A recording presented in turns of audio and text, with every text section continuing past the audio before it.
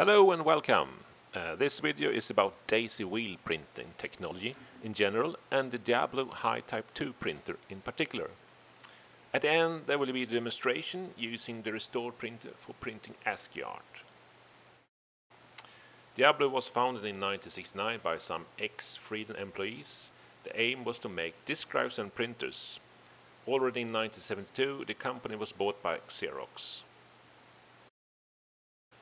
The idea was to compete with the IBM Selectric by using fewer parts and thus make it not only more reliable but also faster.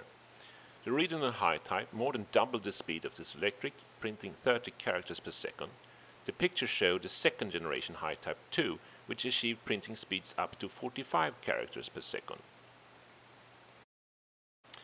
Daisy wheel printing was well known by the end of the 60s, but what Diablo did was to perfect the technology. Dr. Andrew Gabor was the man who created a servo-controlled system to precisely position the wheel and the carriage before the actual printing took place. He was awarded 2 patents for this invention. On Wikipedia one can read that daisy wheel printing was invented by David Lee, but according to my sources this is wrong. David Lee started working for Diablo when the invention was already done in 1971. He later resigned from Diablo and started Cume, who also manufactured daisy wheel printers. Diablo sued Cume for patent infringement, but settled on a license agreement whereby Cume paid a royalty to use the technology. The glyphs of the daisy wheel is organized so that the letter E is the home position of the wheel. Then the glyphs are ordered according to the relative frequency of the letters in the alphabet. I first got this printer with some old Logica made word processing system my father brought home in my youth back in the mid-80s. The only thing that survived from that time was this printer, which had since then been stored under quite dusty conditions. Now it was time to make up for the ill treatment.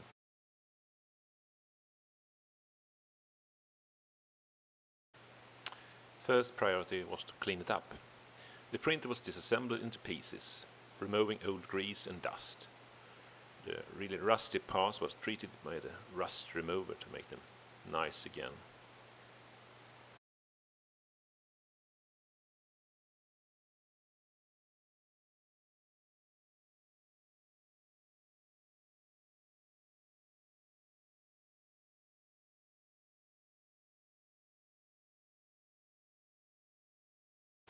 The electronic design is somewhat interesting. All the movements of this printer is synchronized by a small microprogrammed controller.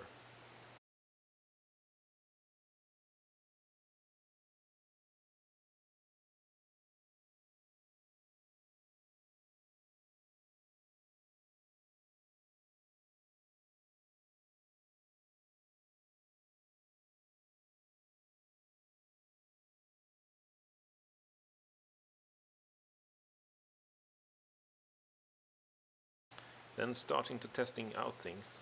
Was the power supply really behaving well after 40 years in storage? Well, yes, it actually did.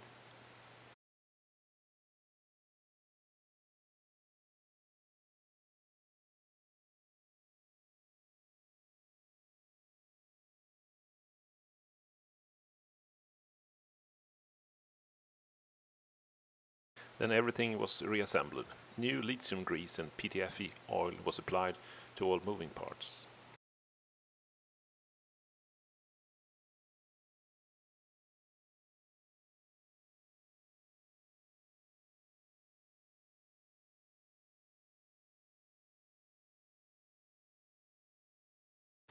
Time to fire it up.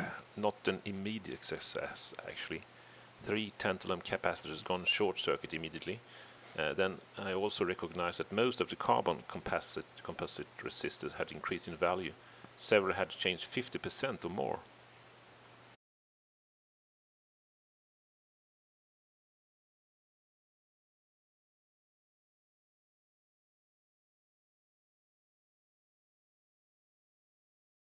The Diablo printer interface is nothing like other printers using the good old Centronics interface.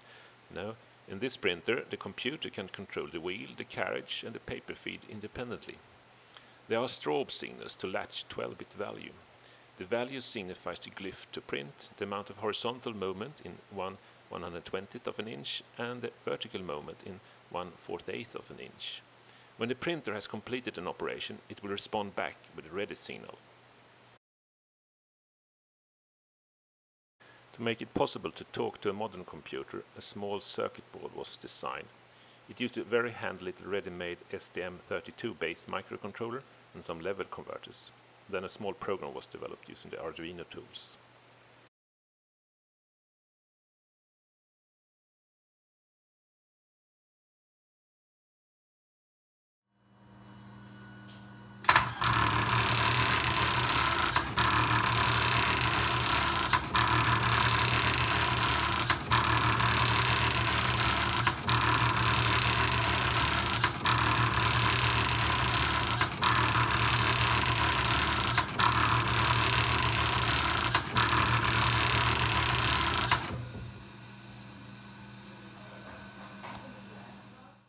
One big advantage with daisy wheel printers over, for example, laser printers is that it is an impact printing technology while still printing letter quality. It can print multi-part forms. This made it quite useful for printing legal documents and forms.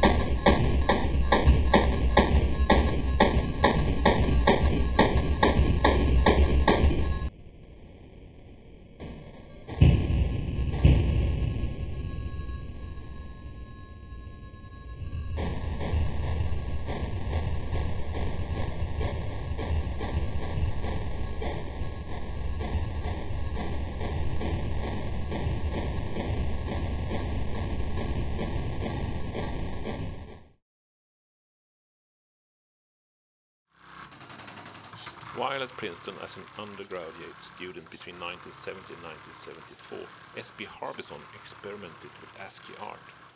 He used negative film, which was scanned in a densitometer, a process that took 15 to 30 minutes. Then he used the Fortran program on the IBM mainframe to convert it to letter patterns. The result was then printed on a chain printer.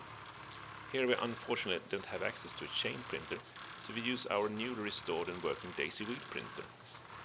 It is not at all as fast as the chain printer. The full picture takes 28 minutes to print.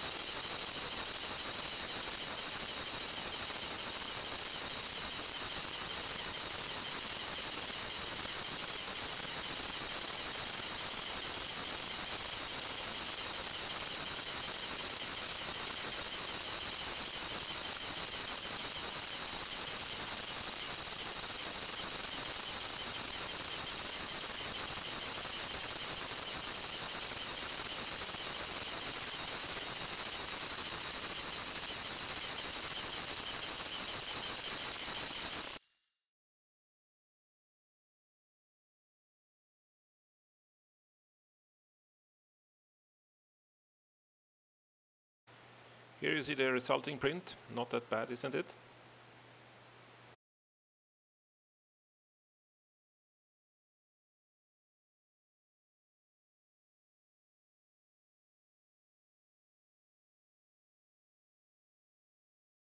Here you have a close-up of the cat's eye.